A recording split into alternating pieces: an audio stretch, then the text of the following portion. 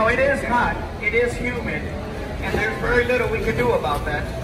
Keep in mind, we are all in the same boat. It doesn't get any cooler back here than it is in the front, so we're all going through this all together. But it's a 25-minute ride, and about the only thing I can do is go a little bit faster. If you guys don't mind if I cut the trip maybe 5 minutes less, that would bring the draft onto the boat, keep us a little more cool, but that will shorten our trip. And if you are okay, I like to see a thumbs up because I don't want to make this decision all on my own. I want you guys to agree with it. Thank you. I think we've all decided. For anyone opposed to this, we're sorry. We're not gonna go by the minority. We're gonna go by the get some speed. We're gonna get a nice little draft coming onto the boat to make things a bit more comfortable. But during this time, ladies and gentlemen, I'd like to share with everyone some history. History of San Antonio. Now, this is a city packed with history. San Antonio is among the earliest European establishments in the country. San Antonio was established 330 years ago. It's in fact older than the United States.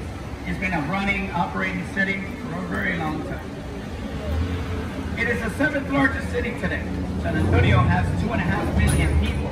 There are 3 major languages spoken in our city: English, Spanish, and German. You would say willkommen, to say bienvenidos, welcome.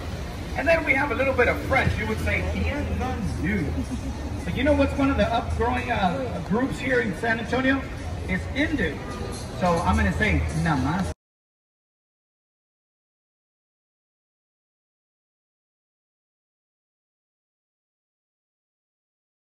Of course, English and Spanish is what predominates the languages here. Tex-Mex.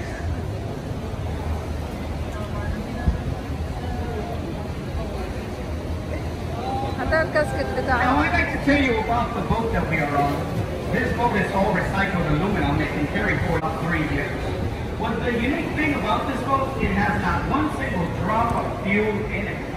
It runs on batteries, like our cell phone. 12 batteries underneath our seats. We plug them in, charge them 6 to 8 hours, and it's good for about 10 hours the next day. This boat will run 10 hours today. You know what? And I'm going to be on it for 10 hours. Meaning I'm going to be out in the sun for 10 hours. You know, can I give you guys a suggestion? I can see the crowd here. Not too many of you are wearing a hat. I see a gentleman up in the front that he's well prepared. Now let me tell you, here in Texas, we wear hats. Not because we want to look like cowboys, but because we want to protect ourselves like a cowboy. Because wearing a hat is like having your own umbrella without using your hands. Now that's pretty clever, isn't it? I suggest that if you're going to be walking around all day, you don't have to be a cowboy to wear a hat. You want to be protected by the sun. It may make you look like a cowboy though.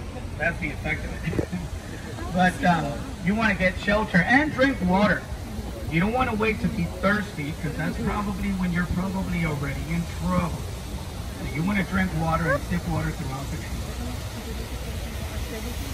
Now, we're going to cover 2.5 miles.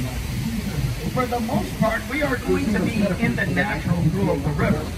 If you're thinking this is man-made, don't place any bets on that. This river is 100% natural. No added sugar or preservatives. This river starts 2 miles north of the city, and it comes right out of the ground, travels into the downtown area, and here we've been holding it back for some years. Make sure that we have our water level at all the time at this level where we have it now. But it continues. This river flows all the way to the Gulf of Mexico, north of Corpus Christi. It's a real river, not a man-made one. Do you know how old this river is? Over 10,000 years old. Wow. There was woolly mammoths and saber-toothed tigers roaming the earth when this river was born. It was the last of the Ice Age. It was created by the Edwards Aquifer. It's an underground lake that was filled in with glacier that can date 500-600 years. There's cypress, the trees I'm talking about. These trees can live well over 1,000 years. Whoa. What does casa mean? What does Rio mean? River. House on the River. That's the name of this restaurant here. Casa Rio, House on the River. This building was built in 1777. 1 year after the independence of the United States, meaning 1 year after the United States was considered. We have the Hilton, Palacio del Rio. I'm going to say that in German now. The Hilton Palacio del Rio. I can say that in several languages. This building can be found in the Guinness Books of Records. Let's take a